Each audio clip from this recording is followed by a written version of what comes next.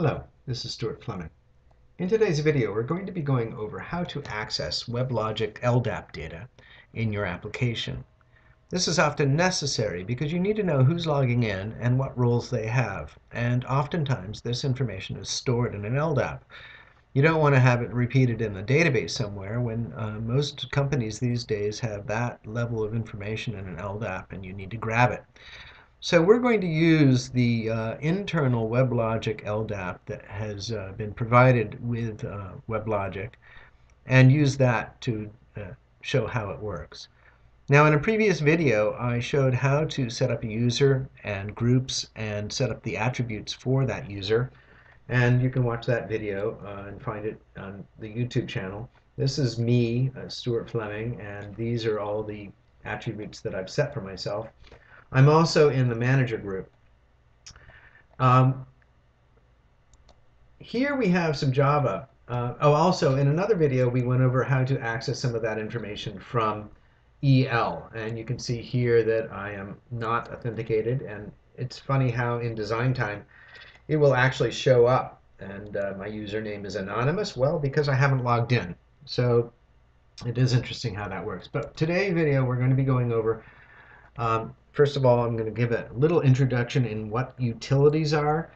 These are helper classes that you might find useful in your application.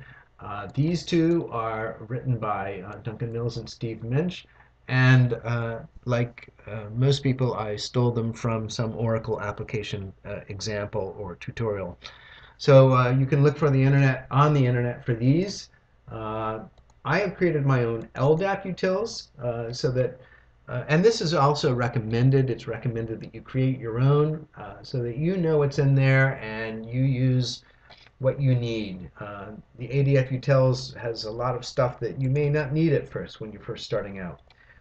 This one is used for accessing the WebLogic LDAP, and it gets a user profile. And I'm using this in other examples, so I created a class that I could just grab it, and some of these other classes use that. So for example, this one is using this. Okay, so rather than write it multiple times, I'm just writing it once and returning it to here, and you can see that I'm creating a user and getting this method.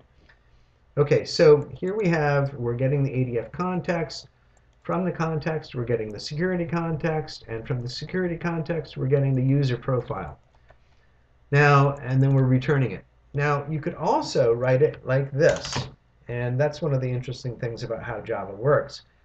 If you note that this is a security context, but it's also this is a method here.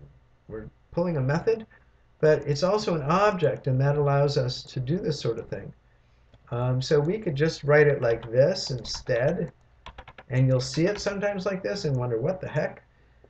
It's a little bit confusing when you're first beginning, but it makes sense after a while, because we aren't playing with this, or we aren't playing with this in this very much. So why don't we just write it like this? And let me just show you. So I'm going to erase that, and I'll do get. And you can look and see that there's a whole bunch of things here. We're getting the security context.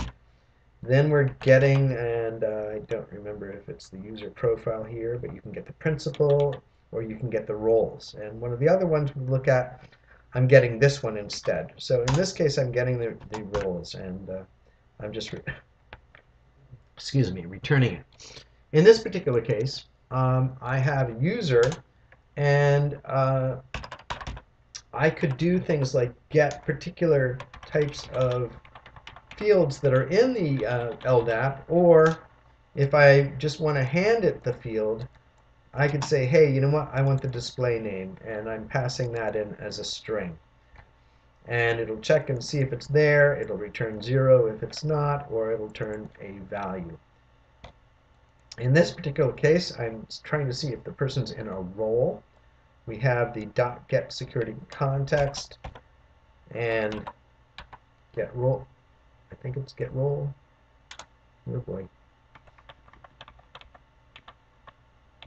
There we go. Get roles. Okay. And I'm just then iterating through that role and writing it out. In this one, I'm just testing, and you can see that, here I'm doing get GUI ID, and that will return a particular long string. I might be getting the email. Whoops, looks like I made a mistake up here. And it looks like I need to put a extra parentheses there because it's, excuse me, there. So now that's fixed. All right, so in this case, we are getting a map, and we're getting all of the profiles, or all of the attributes into this map, and then we're just iterating through that, and we'll just do map entry and then writing out what those are. So this is very similar to this one, except for this is roles. And this one's kind of interesting because it does fail on me. I've tried to put some catch statements in here and try catch statements to see if I could catch it. I have not yet, but I thought I'd enter it in anyways and show it in the video because it does work. It just fails when it works. So in this case, I'm setting the user display name to Dingbat, and here it is, Stuart Fleming. So this might provide some fun for you while you're on your job. So let's see. Now the other thing that I'm doing first is I'm creating a welcome name. And let's see, I don't know if I have, yeah, actually I don't want to have this here. I'm going to have it in my user profile. Oops. Here. This is rather interesting because this is a string that I define, and I have a getter and a setter for it. And here's the getter. And I basically say, hey, look, if this string is null, then, well, first of all, it says start up. I can put this right here, starting up there. That makes better sense. If it's null, then what I'd like you to do is check the LDAP utilities and get the user display name. Okay, so let's take a look at our view. And you can see that I have welcome XXX here. I want to change that to the welcome sign that I just showed you. So what we're going to do is come over to here, get the expression builder open, and take a look in here in the ADF managed beans, and you cannot see anything here. So what I need to do is look at the ADFC config. This is a task flow, and every task flow has an area where you can specify the managed beans that the pages on that task flow can access. So I'm going to call this user data bean, okay, and I am going to be lazy, and this is user data. Okay, so I'm going to come over here and type user data. It does show up there, and you kind of have to click around for it to save properly. But once we go back to our page and wait, okay, now we can come over here and we accept the expression, and look, under the request scope there is this value. All right, and under there we have the welcome username. So let's get rid of that. Put a space in there so that we have some space. And let's run this. Okay, first of all, I'm going to check and see if it needs to be undone. We'll run it. Okay, we have a login page that I've set up. And you can see down here that, ooh, welcome. Actually, this was to be expected because this is a request. Maybe a page flow will work better. Scopes are important. They work only for the period of time that you have that being set for. So it's got a very short lifespan. A page flow scope has a longer lifespan. And I created a video on that, although I did have some very odd behavior with the request scope in that video. So let's change this now and go back to our view.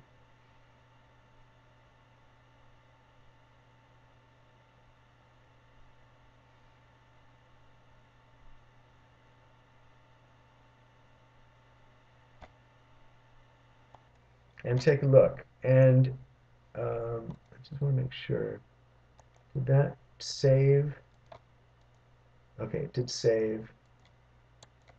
And this now, if we come over here, I'm actually surprised that this is still showing because um, since we have now changed it to a request scope, it's no longer in the request scope area. This is what we really want to access, and this is the value we want to access.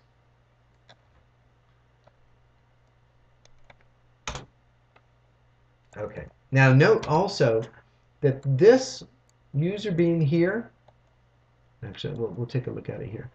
The page flow scope user data bean refers to not the actual Java class, but what we set and registered in the ADFC task flow. Okay. So now we should be able to run this. Just undeploy it. Okay. And run. We have our login. Hey, look, we got starting up. Where did that come from? It came from right there. And what I like about this is that it allows you to, excuse me, got the wrong page. It allows you to have something set up and instantiate it and run some code before you really get to the web page. You can run other things here that might need to be set into the page flow scope or request scope or something like that. So you can basically use this as a startup for a page, which is pretty cool. So I think this is going to be the end of this video, and I'd like you to join me for the next video, which will talk about accessing more of these pieces of information from the LDAP.